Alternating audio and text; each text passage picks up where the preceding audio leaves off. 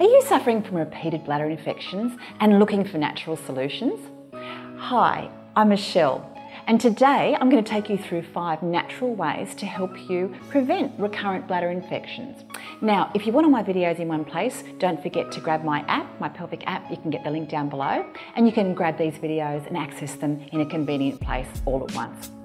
So let's get started. We're going to go through these tips one at a time. You may be familiar with some of them, and that's okay to have a reminder, but there might be some new things too. And if there's something that's worked for you, please feel welcome to put it in the comments below, because that'll help other viewers as well.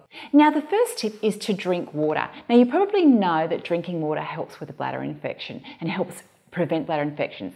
Now, the reason for that is that you can see here the bacteria that can invade the bladder and can multiply have little leg-like projections, and they can stick to the walls of the bladder. So when they can stick to the walls of the bladder, they get a hold, then they can multiply, and that's what can cause a bladder infection. So the idea is to be drinking water, but not too much. And if you've got a health problem that prevents you drinking too much water, just get some medical advice on that before you start increasing your water intake. Now, water intake should be about 6 ounces, 6-ounce cups. So I've got, here we go. And you want to be drinking about 6 to 8 of these a day. So that's your 6 ounce or 240 mils. Okay, so that's that much. And I would suggest that rather than drinking it all at once, that you actually sip it. So if you're sipping your water throughout the day, the bladder's constantly filling, and then it will empty well. If you suddenly drink, then the bladder will rapidly expand, and you'll get that pain when the bladder rapidly contracts as well. So just drinking steadily throughout the day is a really good solution. Now, the second thing you can do is to drink cranberry juice, or conversely, take cranberry tablets. Now, this has actually been established in the research to prevent bladder infections. And it was previously thought that the cranberry juice made the bladder, or made the urine more acidic. It's actually the case that cranberry juice has a chemical in it, and that chemical stops the little bacteria from getting their legs in the bladder wall and sticking. You'd be taking a 6-ounce cup. So 1 6-ounce glass, so that much of your cranberry juice. So there's the cranberry juice there. I've got this one here because it's a light cranberry juice.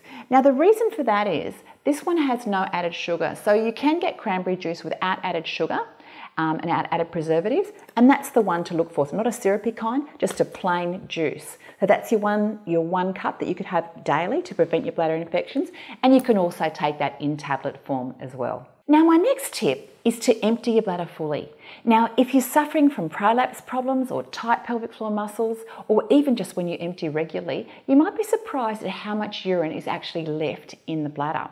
So to empty your bladder properly and to make sure all the urine comes out so it doesn't sit there and congregate with bacteria, what you can do is, first of all, make sure that you sit on the toilet seat, never hover above it. So sit, because when you sit down to empty and you lean forward, then the pelvic floor muscles can relax and your bladder can empty well. And the other thing is to take your time. I think we're all guilty of trying to rush through bladder emptying, aren't we, from time to time? So really take your time to fully empty. If you think you're having problems emptying, you can do a technique called a double void, and you can refer to that in my video above on how to double void and how to completely empty your bladder if you're not sure.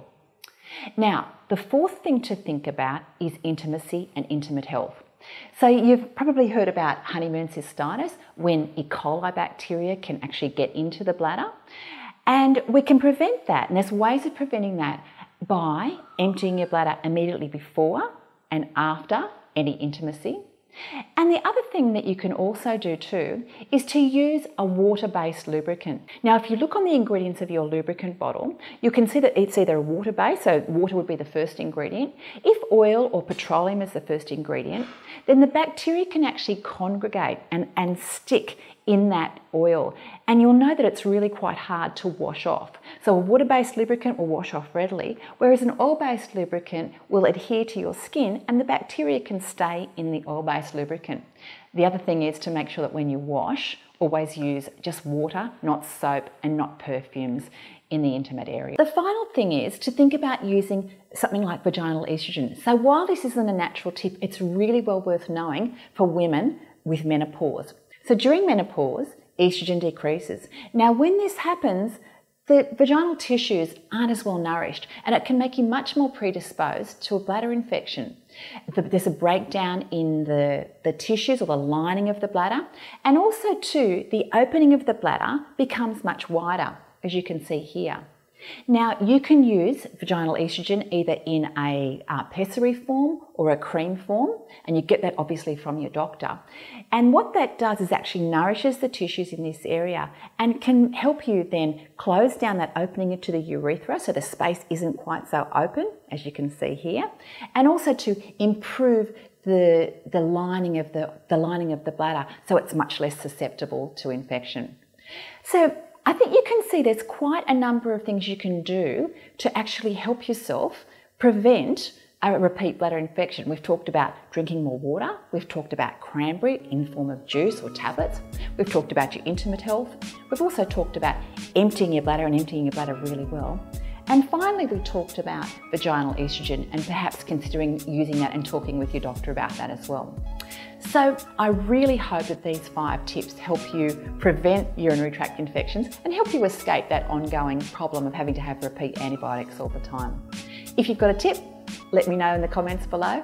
And also too, if you've enjoyed this video or found it helpful, I'd really appreciate you giving it a like in the button below, because that helps other women find the video too. So thanks so much for watching today. I look forward to seeing you next time. Bye for now.